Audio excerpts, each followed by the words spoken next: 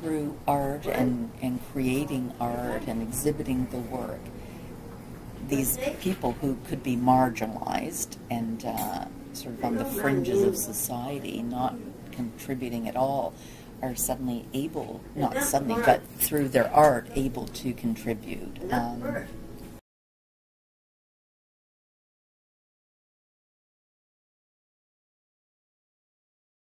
Hi, Ottawa, and I love to do art and painting and lots of shows we have.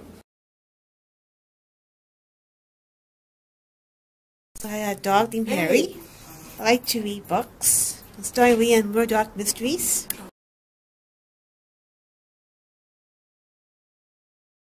Soccer and basketball, swimming, skiing, track and field.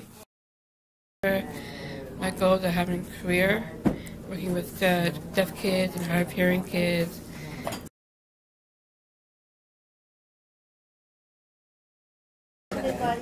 I have a really good time, and I have a really good friends here. I like the studio, then I can do paintings and all that stuff. It teaches you how to draw and paint.